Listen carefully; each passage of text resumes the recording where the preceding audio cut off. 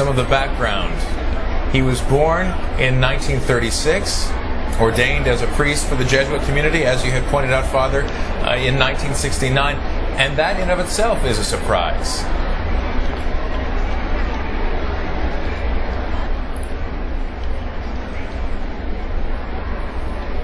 Father Malone, if you could, speak to the fact that a Jesuit has now been elevated to the pontificate. Well, it's an extraordinary thing. He is the first Jesuit in the history of the Roman Catholic Church to be elected Pope. And without getting into the history of the Jesuits formed in the 16th century,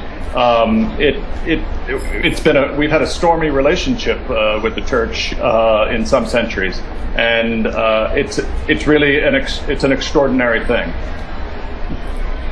Insofar as there has been a tension between some aspects of the Vatican and the Jesuits, and I think having a Jesuit as Pope, and in view of the fact that the Jesuits have been so worldwide in their activity, in their missionary activity, and their teaching in the Church, so that I think it would be interpreted as a sign of, rather than making a selection for someone who's closer to the Opus Dei or some much more conservative movement. Now joining us to discuss the significance of the choice.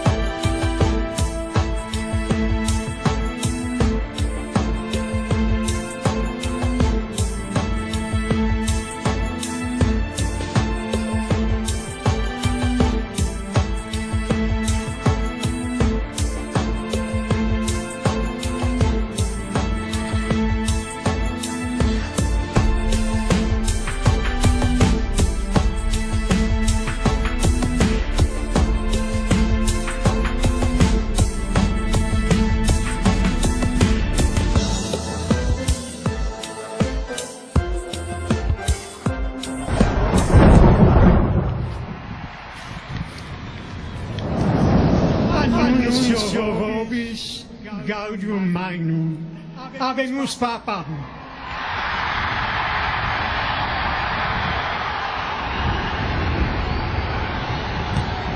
Eminentissimum ac reverendissimum Dominum Georgium Marium, Sancte Romani Ecclesiae Cardinalem Bergoglio, qui sibi nomen imposuit Franciscum.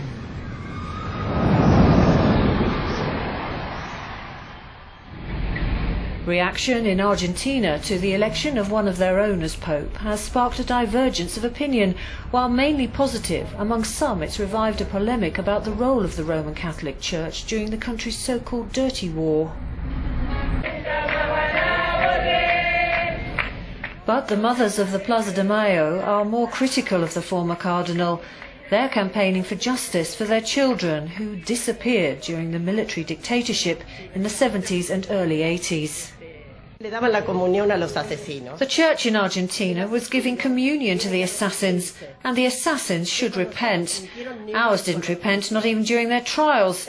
He was nominated bishop at the time, and as a bishop he could have done more.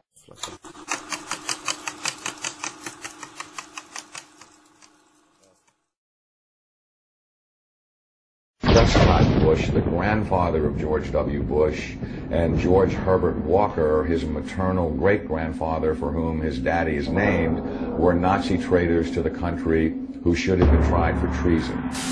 Union Banking Corporation. In actuality, it was anything but a bank. It was essentially a Nazi money laundering operation that had a lot of tentacles into a lot of different other businesses. Incredibly, after being warned by the FBI and the Justice Department and the Treasury Department to cease and desist in their Nazi dealings, they had continued them until 1951.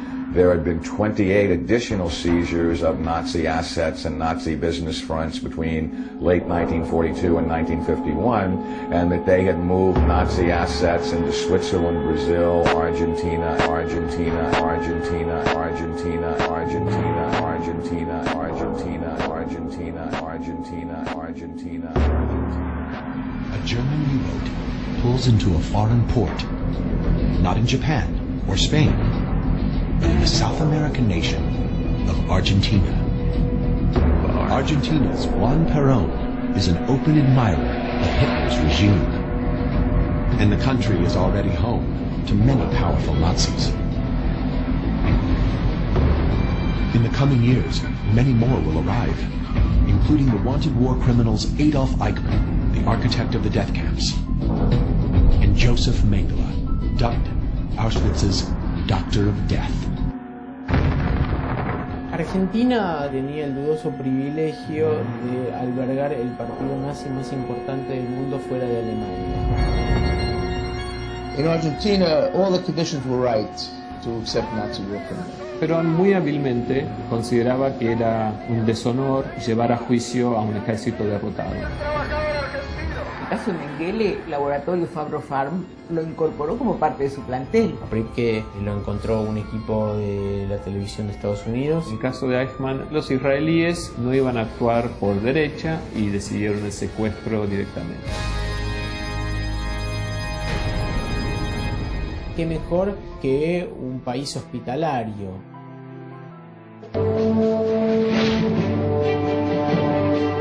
ביצע הוצאות להורג, גירש למחנות ריכוז, שם נרצחו. 60 years, this is how long it took Nazi hunters to track down Ivo Rojnica, a Croatian officer, another who said he was just following orders as he oversaw the cleansing of Jews and Serbs in Croatia. Se lo acusa de haber provocado incitación a matanza. Despite his denial, these documents show exactly what the 91-year-old man ordered done back in 1941 in Dubrovnik, Croatia, as a senior officer in the Ostashi, a fascist organization subordinated to the Nazis. Se prohíbe a todos los judíos y serbios libre movimiento por las calles. This officer was on a mission of the SS, didn't only restrict the people's movement. Mentirle a la gente serbia y judía de que los va a ayudar a trasladarse a Italia. Y entonces con ese cuento los metía en un barco sin saber qué pasó con él.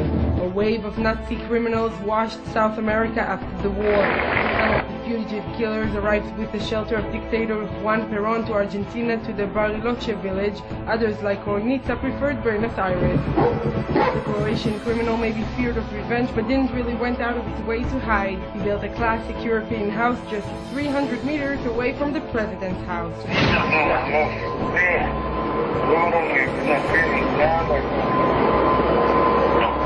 But Rojnica is wrong. The score isn't settled. After numerous setbacks, the hunters in the Byzantine center, who have watched him all these years, believe Serbia will submit under pressure and demand his extradition. Now the man in charge of cleansing Dubrovnik will finally face charges, and will find out that the stain in his past cannot be erased.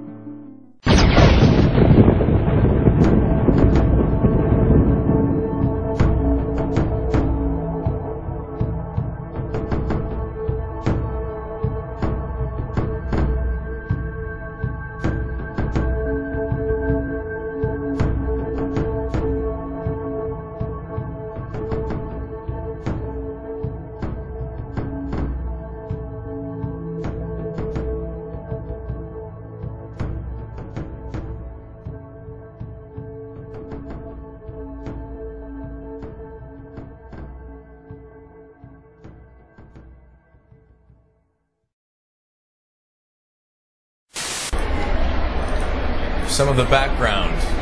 He was born in 1936, ordained as a priest for the Jesuit community, as you had pointed out, Father, in 1969, and that in of itself is a surprise.